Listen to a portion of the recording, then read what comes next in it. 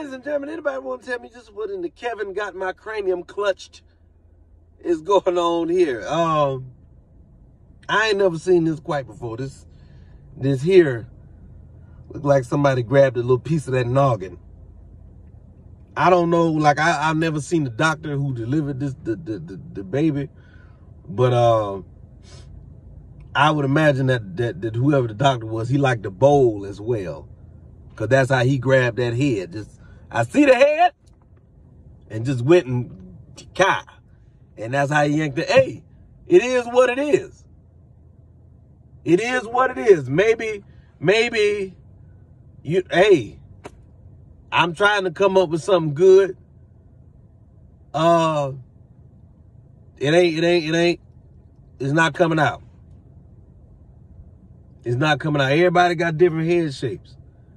Everybody got different head shapes. Maybe, you know, that's a little knob.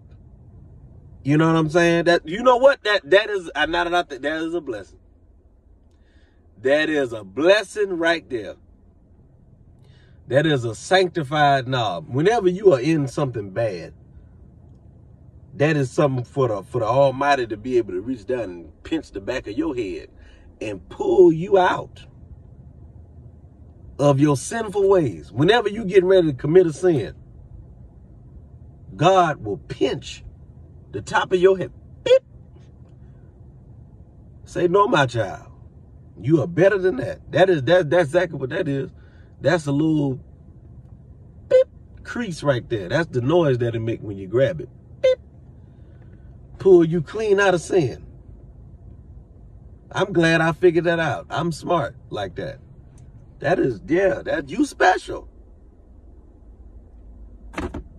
Who would have, I never would have put it together myself, but that's good. Yeah. Got your little beep. Either that or it used to be a brake pad or something. Okay.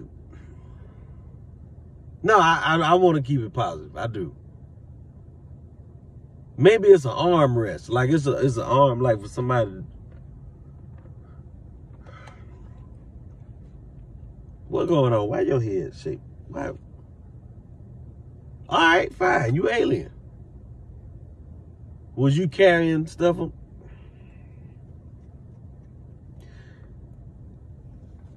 Nah, I'm not.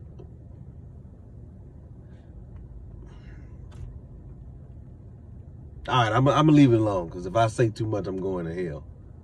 I ain't trying to go with y'all. Yeah, I'm gonna leave it alone.